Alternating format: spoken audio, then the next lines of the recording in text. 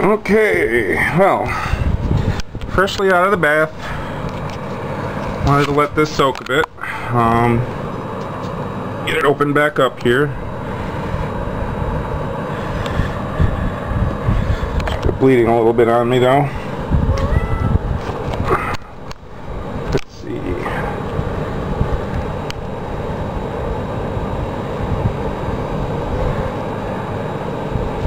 As you can see here, there we go.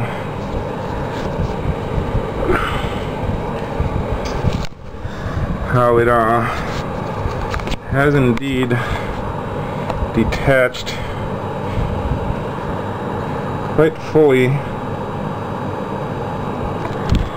Let's see, I'm interested what it looks like from this angle myself. You can see right in there, huh? Isn't that fun?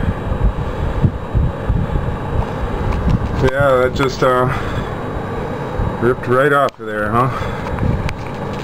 It's not all that painful today. I mean, of course, poking at it like this hurts a little bit, but not a whole lot. Kind of hard to see in there. I can see some detached skin down there, kind of out of focus, and it's, you know, pretty much just hanging on by this point right here. It's gonna fall off pretty quick, I'm sure.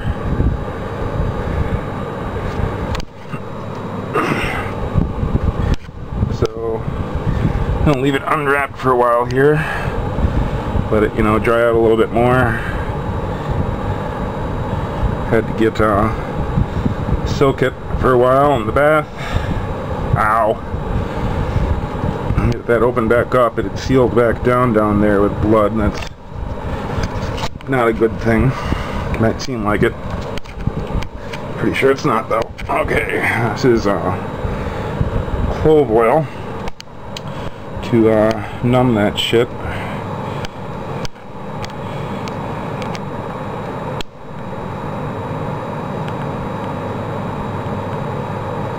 Five drops should do it.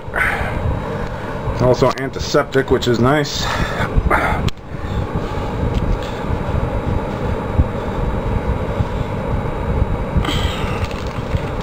Fresh head here.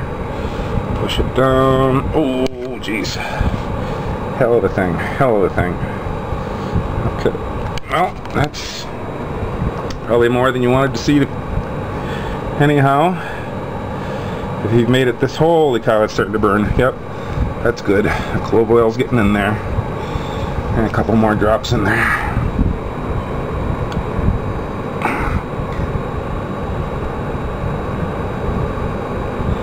Three more drops. Oh yeah, I'm gonna have to take some pain ibuprofen. Oh wow, okay. Yeah, oh wow, the burn. Burn and then numbing. Here, can you hear this? Now it sticks with the fluid. Anyhow, if you've made it this far, congratulations. Strong stomach. Anyhow, that's the holy cow, broken toenail.